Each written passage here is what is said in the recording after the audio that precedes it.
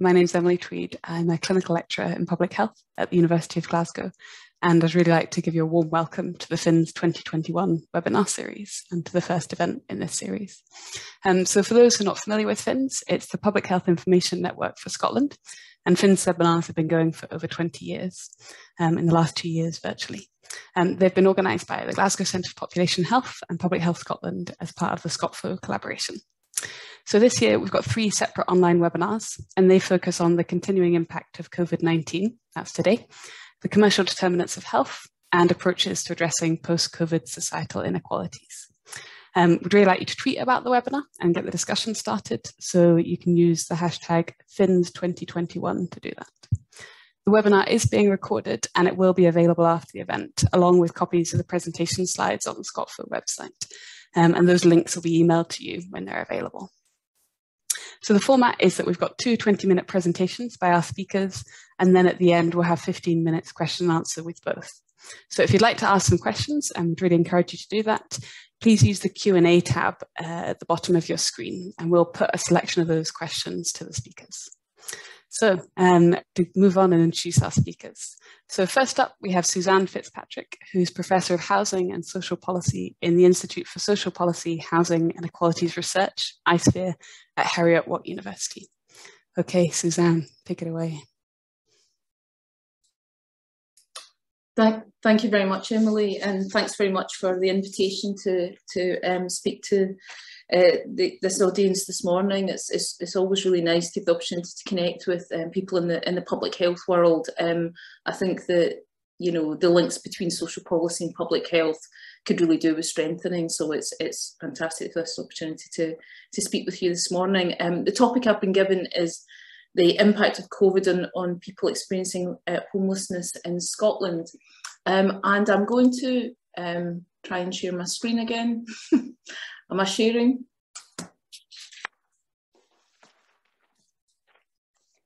Yeah, so I'll be drawing on 3 research projects. The first one is called the Homelessness Monitor Scotland, which actually was just published yesterday, which is a very long-term, in fact 15-year research project that covers the whole of the UK and publishes annual State of the Nation reports on homelessness across the UK, well, in England, and in alternate years for Scotland and the other UK jurisdictions.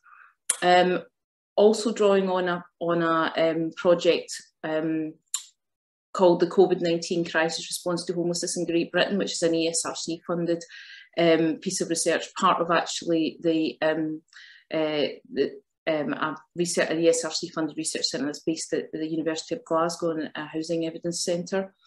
And also, bit of an eclectic mix here, an evaluation of a global research initiative on people who are sleeping rough in cities across 13 cities across the globe. And I won't go into the details of that project, but the key thing for this morning is that Glasgow is one of the case studies in that project. And across all of these, I won't go into the details, obviously, the methodologies, and these are all very different projects. But the key thing is, in various qualitative and quantitative ways, they allowed us to capture some of the experiences of people who are homeless during the COVID pandemic in Scotland. And I suppose one point to make at the outset that might come as a bit of a surprise is, in lots of ways, this is actually quite a good news story in terms of the response, certainly relative to what happened in other parts of the UK and other parts of the world. So moving on to the sort of substance of the presentation, moving on to the next slide. In Scotland, what we found across these various research projects was actually there was quite an effective COVID response to homelessness in Scotland. Now, in some ways that reflects the pre-COVID position in Scotland, which is that we have the strongest statutory safety net for people facing homelessness anywhere actually in the world, which means in short that not only families but single homeless people in Scotland are entitled to be permanently rehoused, or at least the great majority of them have that entitlement. That entitlement is not always properly implemented, particularly actually in Glasgow, but the entitlement is there, and it provided a different context going into the pandemic than you had certainly elsewhere in the UK. where the government in England and in Wales and to some extent in Northern Ireland had to step up with really quite dramatic interventions to protect single homeless people sleeping rough or at risk of sleeping rough. The intervention in Scotland didn't have to be quite so dramatic because we had those background entitlements. But nonetheless, there was intensive joint working between the Scottish Government, local authorities and the third sector organisations, supported by rapidly mobilised funding by the Scottish Government to assist those people who were sleeping rough or staying in communal forms of provision which weren't safe during the pandemic. Again, in Scotland, that's relatively unusual. There was only, at the beginning of the pandemic, there was only 2 night shelters in Scotland, one in Edinburgh, one in Glasgow. But people who would otherwise have used those shelters and also other people at risk of sleeping rough were assisted through a rapidly activated programme which focused mostly on Glasgow and Edinburgh. And I think the key thing, the Scottish Government has showed real kind of leadership, as well as putting money in place to act quickly. And crucially, the group who are at most risk of sleeping rough in Scotland, of course, are people with no recourse to public funds. And because street homelessness was conceptualised as a public health emergency during the COVID pandemic, those people were included in these efforts to give everyone somewhere safe to stay. Something else that came out of a range of the projects that we've been doing is that in some ways the pandemic, obviously tragic and horrific as it was, for this particular group did provide an opportunity to effectively accommodate people whose support needs meant that they had long histories of homelessness. And for a whole range of reasons, it was often difficult to provide them with the really intense support that they needed, and they were to some extent a sort of captive audience when they were staying in the hotels and other forms of self-contained accommodation that was provided during the pandemic, and it allowed a combination of that and also the kind of flexibility that the frontline agencies showed meant that there was a kind of unparalleled opportunity to engage in intensive multi-agency working. So there was a lot of positives in what happened in the COVID response, specifically in terms of the sort of targeted response for people at risk of sleeping rough. But moving on to the next slide, I think what was also very important to acknowledge is the wider support of policy changes that were made. Excuse me, could you move on to the next slide, please, Karen? So I think there's one missed out. There should be one in between those two. Yes, thank you. There was also support of wider policy changes instituted both by the Scottish Government and by the Westminster Government.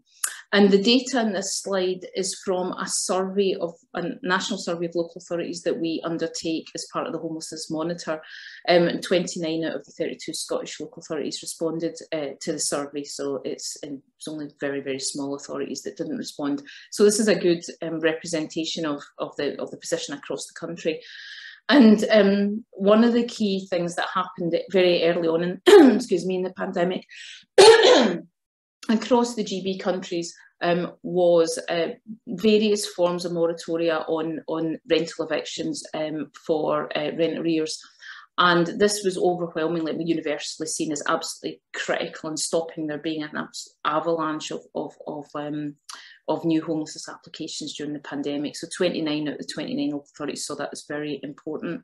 Also, other moves by the Scottish Government that were considered very important were additional funding through discretionary housing payments and the expansion of the Scottish Welfare Fund, which provides emergency cash and loans for people who are mostly for people who are already on welfare, income maintenance welfare benefits of various kinds. So almost all local authorities saw those things as very important. There was also additional money provided for what are called rapid rehousing transition plans, which is a pre-COVID effort to move people through temporary accommodation more quickly into settled housing. So there was a range of ways in which the Scottish Government helped beyond the sort of targeted rough sleeping initiatives, but also in the background were the Westminster Government initiatives, which everyone will be familiar with, the furlough scheme, the uplift in universal credit, but also the suspension of benefit sanctions, and also debt deductions were very important early, and they only lasted 3 months, but were very important early in the lockdown period. As was the raising of local housing allowance, which is the housing benefit that's paid to private tenants, probably less overwhelmingly important than it was in England because our rent levels are not so high, but nonetheless pretty important. So a lot of positives, but moving on to some of the more negative aspects of the responses, there certainly are limitations to the COVID response to homeless people in Scotland, and some of them are about the temporary nature of these protections that were put in place. So the ending of evictions restrictions in Scotland, all local authorities felt were likely to increase PRS, private rented sector evictions related to homelessness. So everyone's really waiting with bated breath to see what happens as those restrictions unwind and as those cases make their way through the courts. Obviously, the UK government welfare mitigations were almost entirely temporary.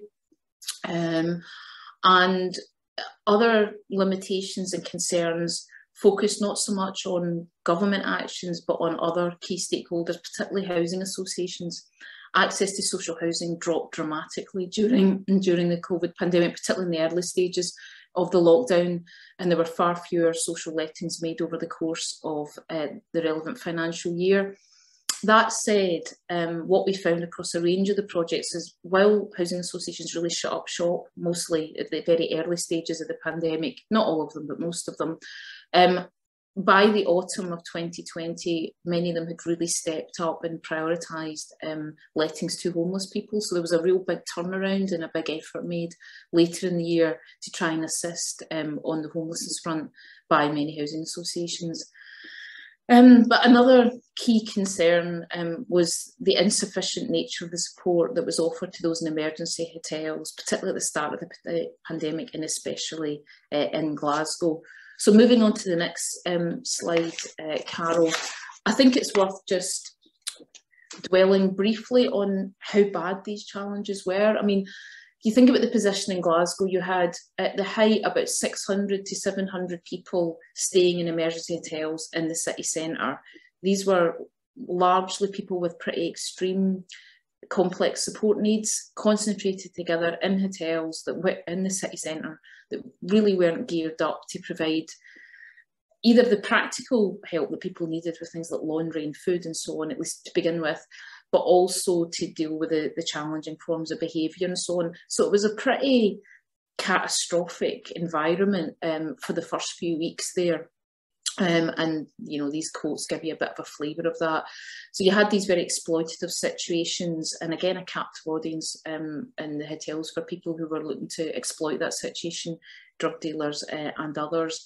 And, you know, the city council and the police and the voluntary sector did get on top of the situation, and it improved really markedly as lockdown went on. But in those very first few weeks, it was universally acknowledged that things were very, very difficult indeed.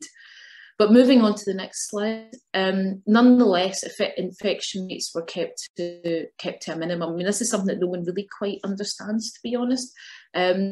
But at least perhaps in this audience, people understand it. But in social policy, homelessness policy world, people are quite amazed by this, that infection rates were kept to a minimum, both in the emergency hotels and in other homeless hostels and environments. And given that this was a group of people who were probably still out and about more than most people during the early stages of the pandemic, there is really quite a lot of surprise and, of course, massive relief that was the case. Moving on to the next slide. I think one of the big question marks that we have now really is whether some of the positive things that were introduced during the pandemic can be sustained in the longer term. And I mentioned towards the beginning of the presentation that there was a lot of emphasis on sort of more flexible, more intense, multi-agency supportive working with people who often had really not been able to get the help that they needed before the COVID pandemic. And one of the things that was striking in Scotland, very different from England, actually, especially, was there was quite a lot of optimism that these positive kind of extra forms of flex could be maintained post the pandemic. There was also quite a lot of optimism that the Scottish Government and the City Council wouldn't basically end the emergency provision, including for people with no recourse to public funds, and sort of turn them out onto the streets, which has happened in England, at least in many parts of England. So there was kind of, I mean, I suppose time will tell, but there's quite a high degree of optimism up in the voluntary sector as well as in the statutory sector that some of the gains can be sustained. And moving on to the next slide, I think I probably only got sort of 5 minutes left or so. So I just want to capture quite quickly some of the statistical evidence for some of these positive and other impacts that I've mentioned. First of all, we can see in this slide that rough sleeping declined during the pandemic. This is data that's captured by local authorities when people apply as homeless, when they ask people whether they've slept rough the night before presentation or within the last 3 months. And we've had a pretty stable position on that in Scotland for a long time, and that really did, thanks Emily, and that really did decline during the pandemic. Moving on to the next slide. But what we found in terms of statutory homelessness, which is people coming forward and applying as homeless, that really did decline as well during the pandemic, mainly because of the eviction ban. And you can see that in the red and the grey lines at the bottom of this chart.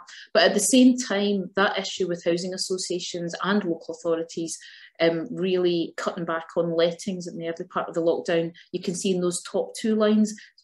So basically people were stuck in the system. There wasn't the same throughput. There was less inflow, but there was less outflow as well. Next slide. And you can see that this was also reflecting the reasons for homelessness changing during the pandemic. So there was a real decline, a massive decline in the number of people applying because of rent arrears, so 80% decline in terms of social rent. But at the same time, there was a modest increase in people applying for other reasons to do with relationship breakdown and domestic violence. Moving on to the next slide.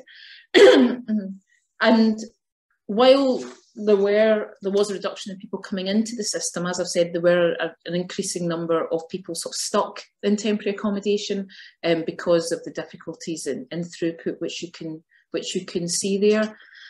But moving on to the next slide, I think it's important to put these figures, there was an increase in temporary accommodation and shelter, and others might have quite a lot to say about that, but I think you've got to put that in the longer term context, where the number of children in the worst forms of temporary accommodation and bed and breakfast has plummeted over time as a direct result of policy decisions that have been made in Scotland. So although there's been that little bump up during COVID, it's against a very a very positive base.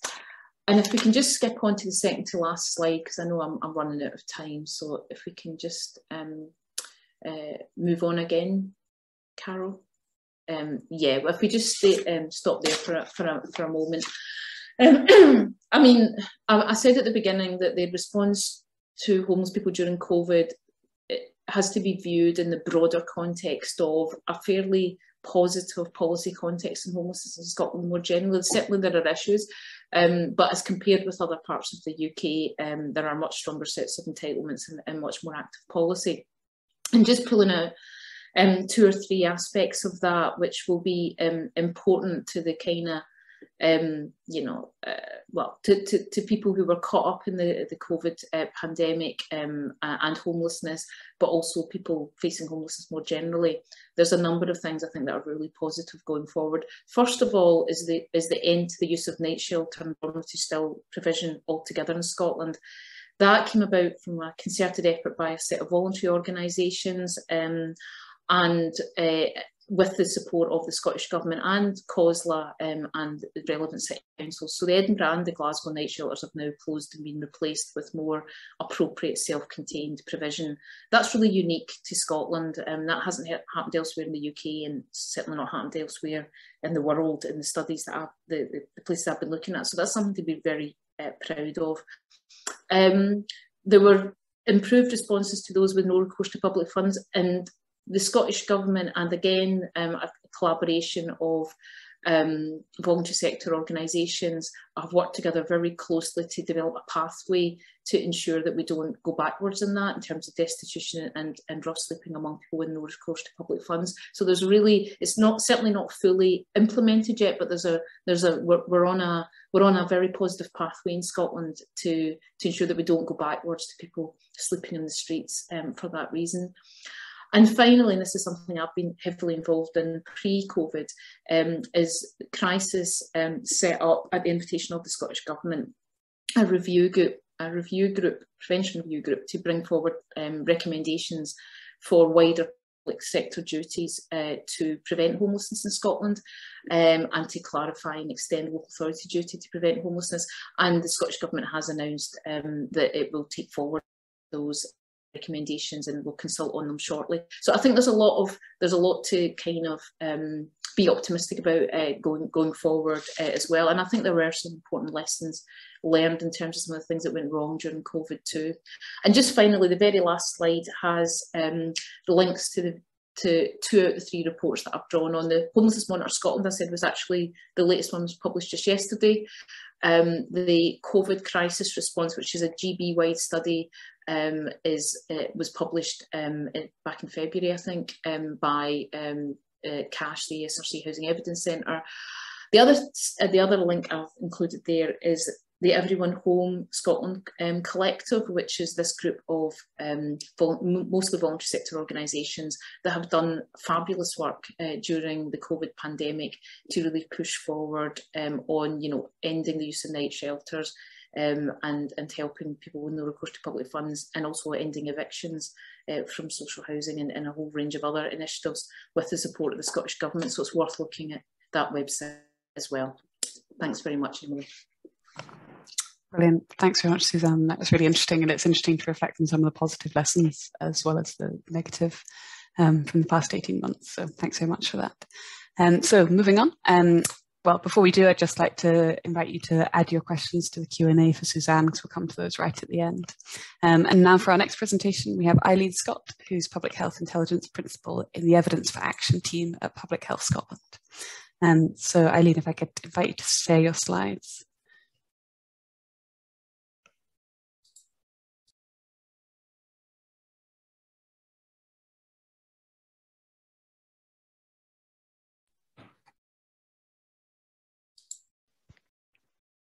Can you see those, Emily? Yep, that's brilliant. Thanks very much, Eileen. Perfect. Well, first off, like Suzanne, I would like to thank you for inviting me to come in and chat to you today about the impacts of the pandemic on young people's mental health and well-being. Just to set a little bit of context about my role. So I sit, as Emily said, within the Evidence for Action team, where I manage technical experts who look at what works evidence, and in particular cover, some of my team cover child and adolescent health. Also lead World Health Organization Collaborating Centre on Child and Adolescent Health, and sit on the Scottish Government's COVID Advisory Group for Education and Children's Issues. So hopefully what I can bring to you today as well is some perspectives that weave in the international and the national. And I'm going to take you on a bit of a journey from the what we know to why it might be, to what we might be able to do about that. So, oops. Excellent. I think to set this into the context first though, and when we're thinking about child and adolescent mental health and young people's mental, I think it's really important to contextualise it and say that these were already significant concerns and increasingly an issue, not just in high income countries across, for example, the WHO European region, which covers 53 countries. So that covers from Iceland down to Armenia. So it covers a range of countries with different incomes, geographical distribution, etc. And what we know from that, so from some work that myself and Ross Whitehead and my team have done with WHO, is that adolescent mental health and well-being is one of the key issues and concerns around health for this age group. Generally, adolescents and young people are healthy physically, but we know that, for example, suicide is the leading cause of death in adolescents in low and middle income countries in the region, and also the second leading cause of death in high income countries. That's mortality. The morbidity burden is equally high, and we see the distribution of mental health challenges are particularly greater among adolescents, so older adolescents, girls, and we see the very familiar socioeconomic patterning. So those who are in more deprived economic circumstances, we see greater levels of mental health issues for them. Now, why is this really critical?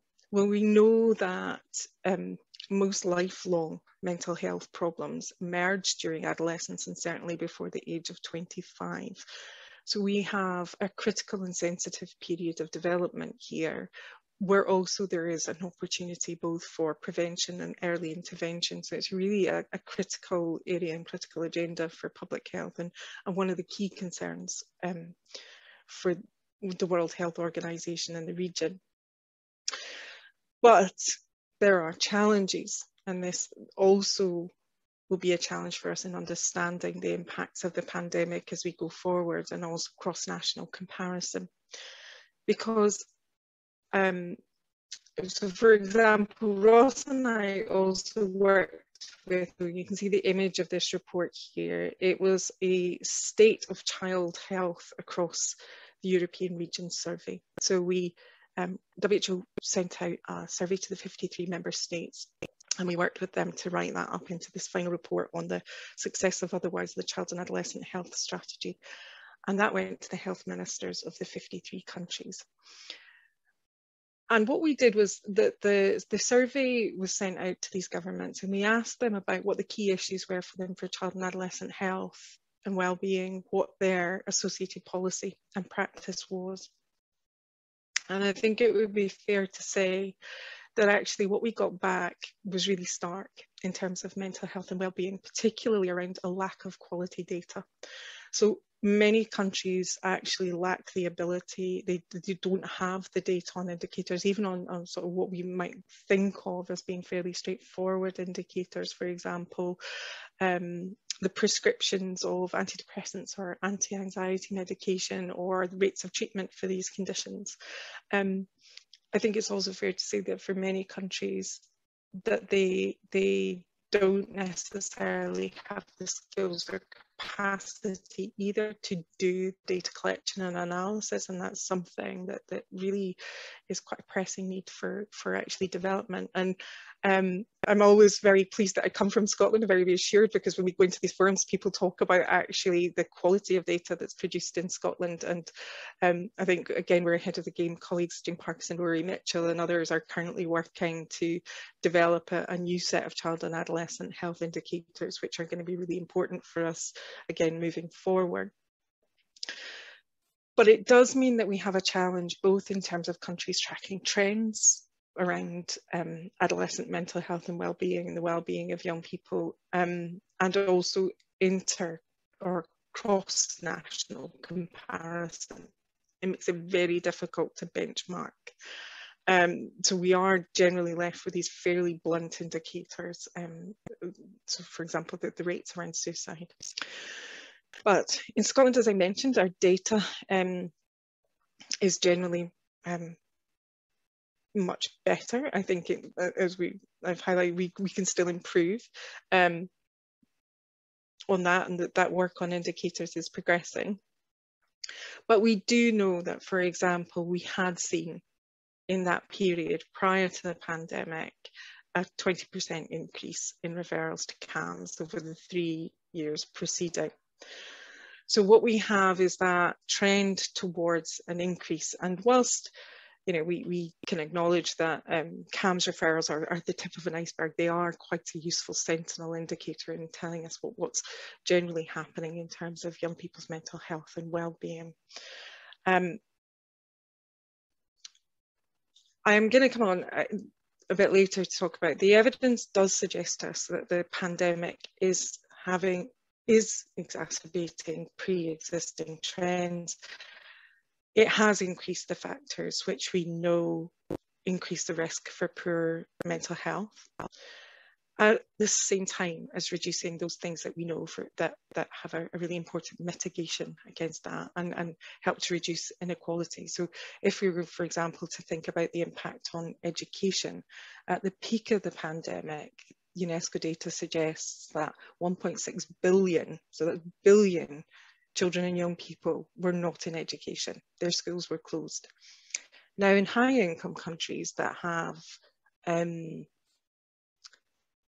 systems and structures that enable, education to recover quite quickly, we will see we have seen a return to education at greater pace. But across the world, and particularly in some of, our lower income countries, some of those children and young people who've been lost to education will never return. So exacerbating the existing inequality that we have seen in those countries. So the recovery of this for this generation, whilst they may not have been particularly clinically affected by COVID-19, has the potential to be, an incredibly long-lasting impact at a national and international scale. When we're thinking about pandemics, things that we first did as a team was to try and understand, if we were thinking about what we might be able to predict and think about what mitigations you might be able to put into place to address some of these concerns, was what could we find out from past outbreaks. So 2 members of my team, Graham Scobie and Ross Whitehead, had undertaken a rapid evidence review early last year, looking at what were the non-communicable disease outcomes from previous infectious disease outbreaks. I think it's important to acknowledge, though, that whilst the evidence had come, it was relatively recent. It was predominantly focused on the SARS outbreak and H1N1. It's fair to say that nothing has been at the scale that we have seen or for the duration. So the evidence is quite limited in what it could tell us anyway. But in terms of specifically mental health and well-being, the evidence was, I would say, quite thin and not generally of high quality studies.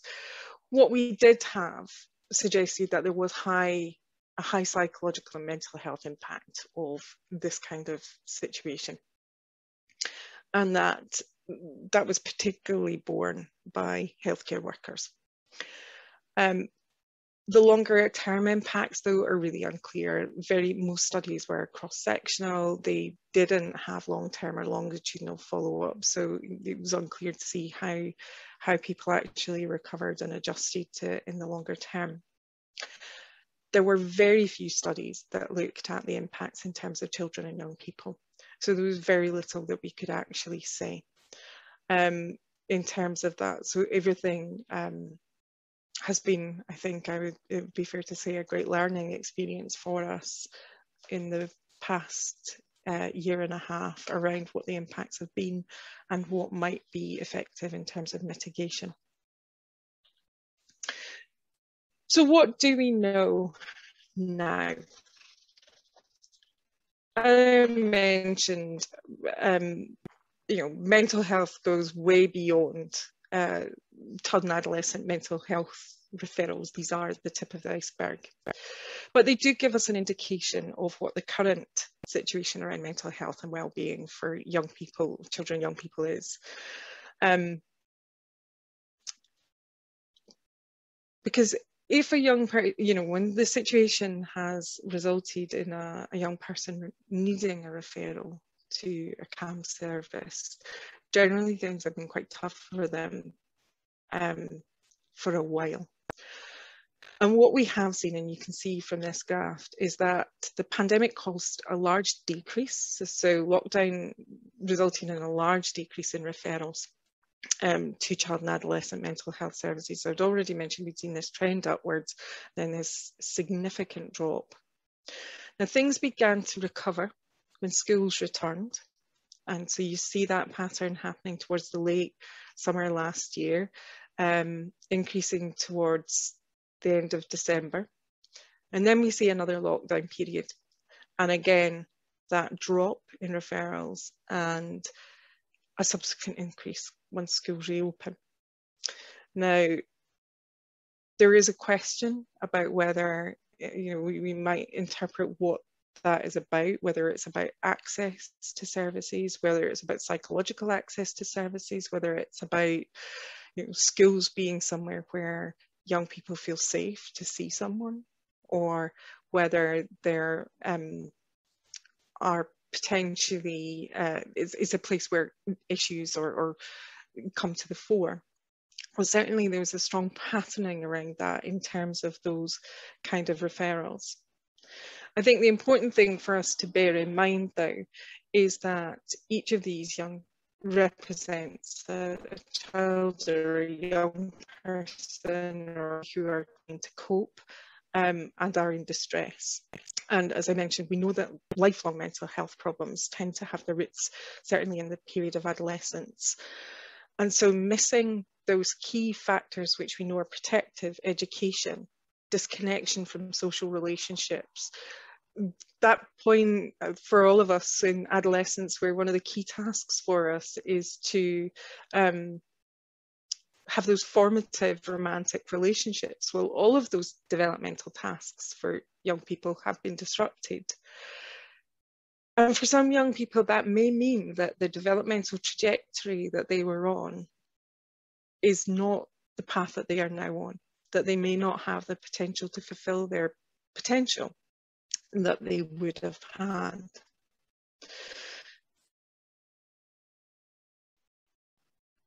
So what do we know in terms of this? So we know that child and adolescent mental health referrals have recovered, are edging above. So the figures were comparable, but slightly higher than the CAMHS referrals at that point in 2019.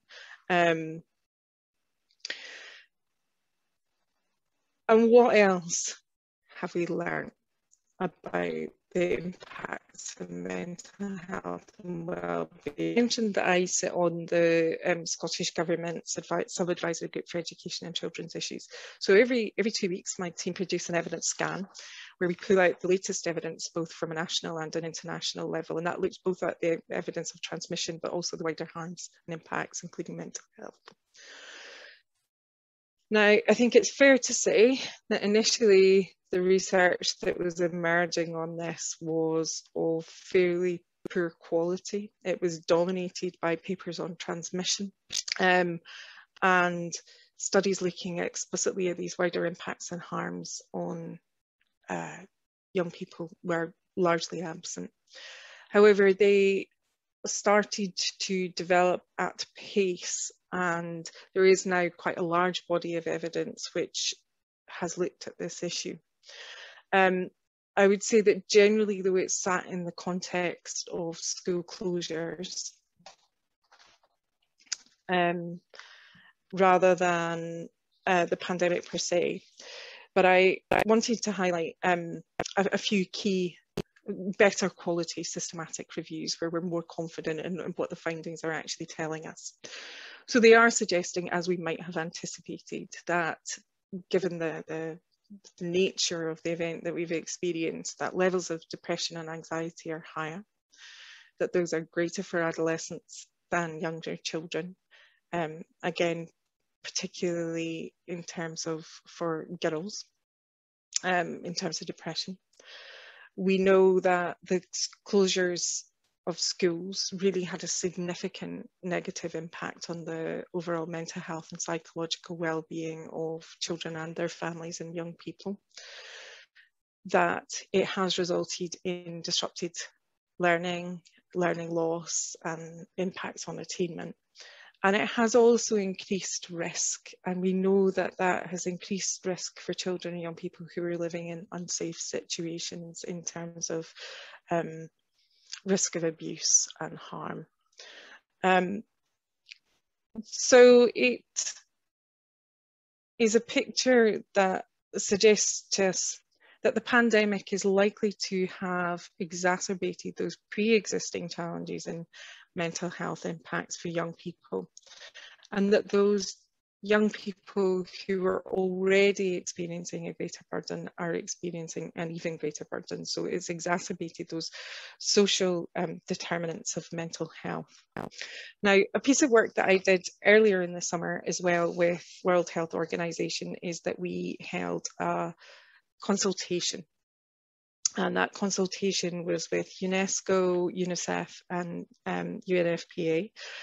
And it was to look at adolescent well-being.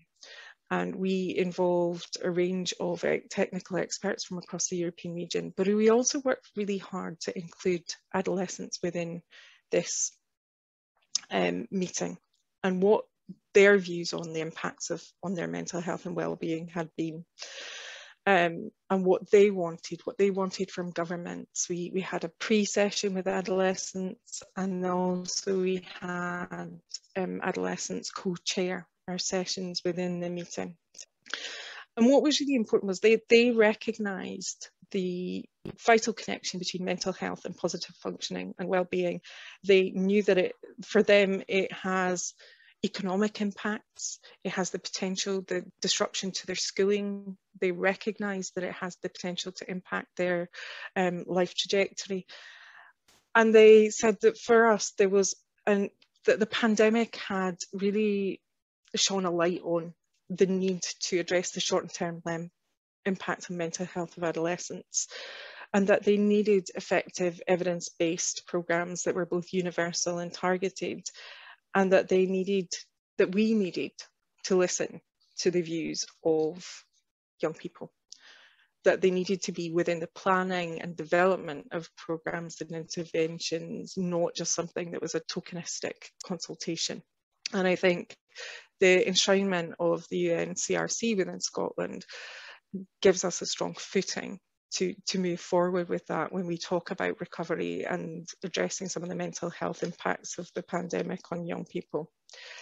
Now, I am aware of time, and I just wanted to cover off something with you. And so bear with me on this, because this is slightly tangential, but it comes from my background as a clinical psychologist.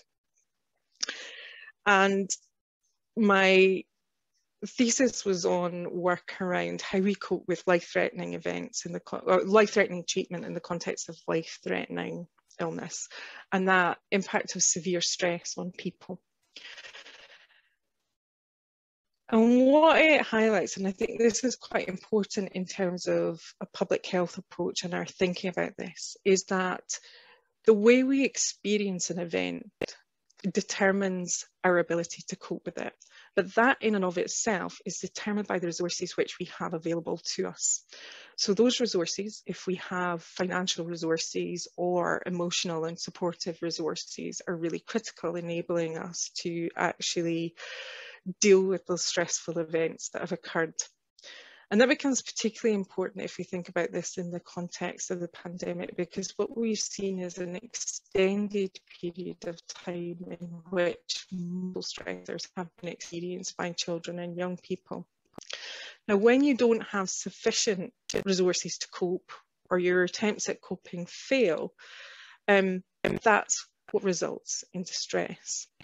Now, if I was to say to you, so just as a quick example here, you've received a £50 bill this morning because your gas charges have gone up because of the increase in energy charges. Now, for the vast majority of us, that's not even something, it's benign or irrelevant if you look at this model, because we have the resources that enable us to cope.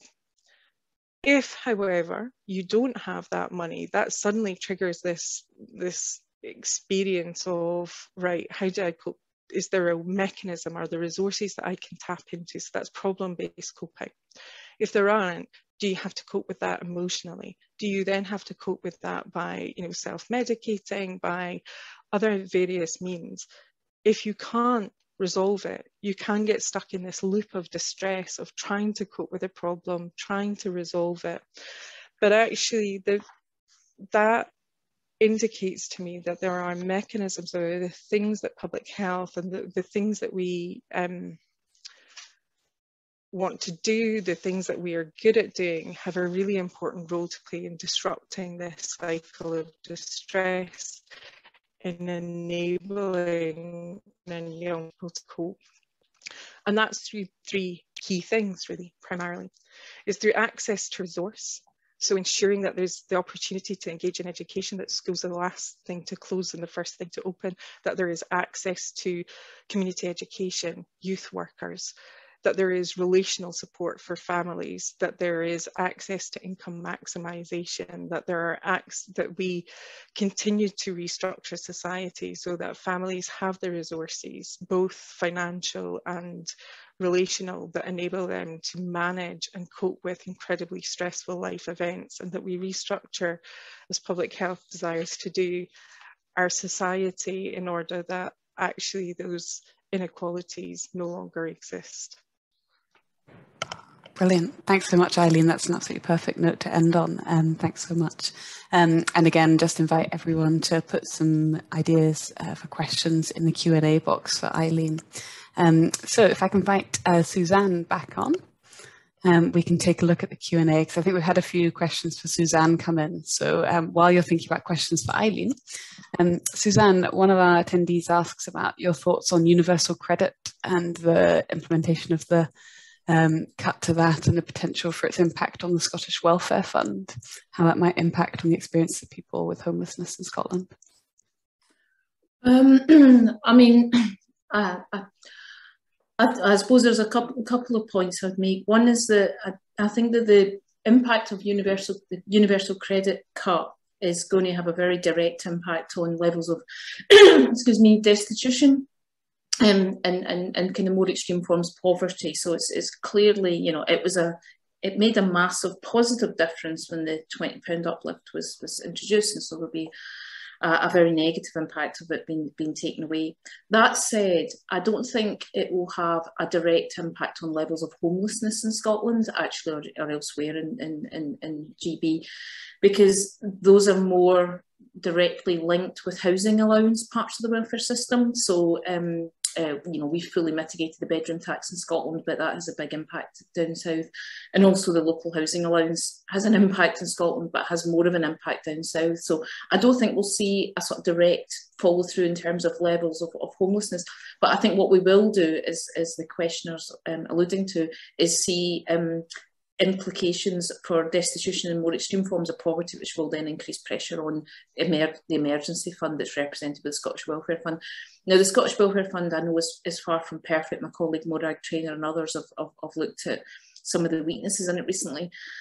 But I'm always looking at these things, I suppose, relative to elsewhere in the UK, and the Scottish Welfare Fund is night and day better than what you've got in England, and better than what actually, well, more difficult to compare with Wales, but certainly much better than what you have in England. And in vast tracts of England, you have nothing at all. It was localised back in 2013, and most, or at least a large proportion of English local authorities ended any kind of equivalent of what was the social fund and so on. So, you know, the Scottish Welfare Fund is something very precious and something we should really do all we can to protect, because it's extraordinarily important for people in those crisis situations. I think the relationship is more direct with destitution than it is with homelessness. Okay, thanks, Suzanne. That's really interesting. Just while we're waiting for other questions to come in, particularly those for Eileen, another one for you, if that's okay.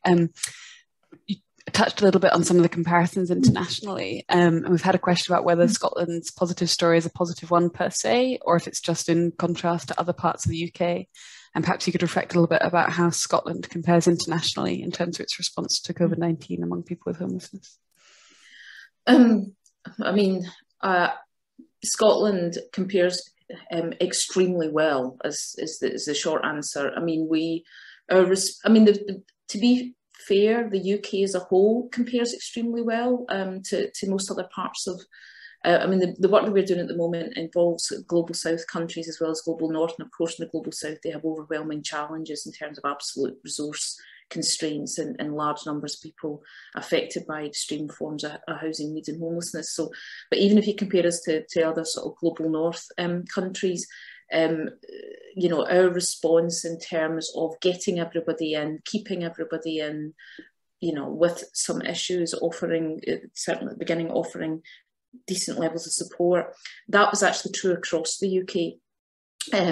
Probably the UK and Australia stand out internationally as where we got it right during COVID, whereas North America was pretty catastrophic, including Canada and the US, and in many parts anyway. And Europe is a very, I mean, I don't know the story right across Europe, but certainly the case study areas we've seen, it was a very variable picture. So I do think that our starting position was stronger in the UK than elsewhere, particularly within Scotland, and we did better during the COVID pandemic, partly because we had less of a mountain to climb because we had a better starting position. So I think if you look at whether you put Scotland in the context of the UK or the wider global north, we you know, our response is much better. That said, there are issues, and those issues are concentrated in Glasgow, partly because Glasgow's just got the biggest problem in terms of street homelessness. Particularly, and I do think it, you know, as I said in the presentation, it was widely acknowledged that the position in the emergency hotels at the beginning of lockdown was pretty catastrophic. I mean, it was not a safe place. There was some really terrible things happened, and you know, people were, to be fair, people were working at pace in an, you know, unprecedented situation, and people were doing their best. But it was pretty dangerous in those emergency hotels to begin with. But I think it then got much better. But yeah, I would say that on a lot, both in terms of legal and policy, from a legal and a policy position, we do compare very, very well.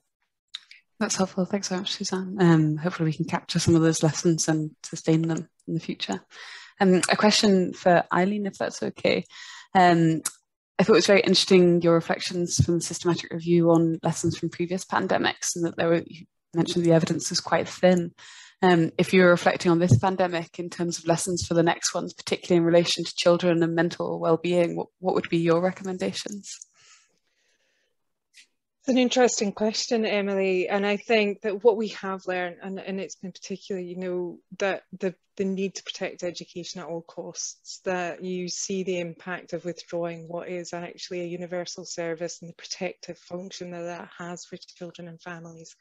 I think the need to ensure that there is family support, that there is access to resources, as I mentioned, so that families, because one of the key challenges, I think, in terms of initially with the pandemic was, and particularly for families who were living in poverty, basic things like access to IT equipment, access to data, access to basic materials like paper and things. And again, I think, as Suzanne mentioned, actually, the response in Scotland compared to other countries to put children and young people at the you know, to prioritise that, if we think back to so the previous lockdown earlier this year, you know, schools returned before any other part of society was open. I think that we're almost unique in doing that. But it's about ensuring that those structures and supports are in place, and things, again, as I talked about restructuring society, so things like citizens' basic income could have a really important role to play, ensuring that families have the resources that they're able to spend. Thanks so much for that. Those are some really conscious of time, but those are some really interesting reflections, and I think they actually chime really nicely with some of Suzanne's reflections on the situation from the homelessness sector. So I'm so sorry that we've run out of time, because it feels like the discussion is just getting going and we're getting even more questions and answers coming through the chat. So I'm really sorry that we've run out of time, but it's been an absolutely brilliant session. I've really enjoyed hearing from you both and the questions that have come through. So the next webinar is on the 7th of October. We're going to be talking about the commercial determinants of health, so please do check that one out. It can be found on the ScotFo and GCPH website for more details. So I'd just like to say another huge thank you to Suzanne and Eileen as our speakers, and to you all for attending. And you should be able to receive the link to the slides and the recordings later on. So look forward to seeing you all on the 7th of October. Thanks so much, everyone. Bye-bye. Thanks, Emily. Thanks, bye.